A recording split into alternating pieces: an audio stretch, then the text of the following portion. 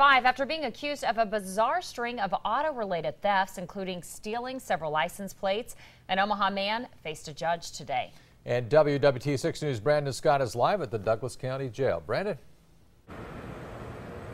John, that suspect appeared here in the jail courtroom today for a bond hearing, and he faces a long list of charges, accused of several crimes, again, as you mentioned, including stealing license plates. Now, he served time in prison before for burglary, and we have a mugshot to show you. This is his most recent mugshot. His name is Justin Gaston. He is 33 years old, and Omaha police believe he's behind a string of auto-related crimes, allegedly stealing car parts, test driving cars and not returning them, and even, as we mentioned, stealing several license plates. Today, I spoke to one of his alleged victims.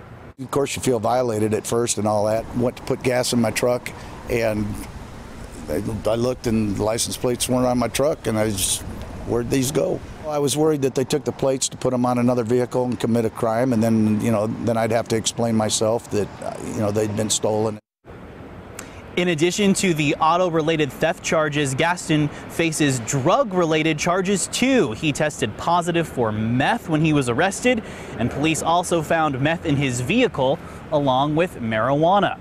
The judge set his bond at $200,000 today, and John and Mallory, the victim I spoke to, told me he's glad the judge was tough. All right, thank you, Brandon Scott.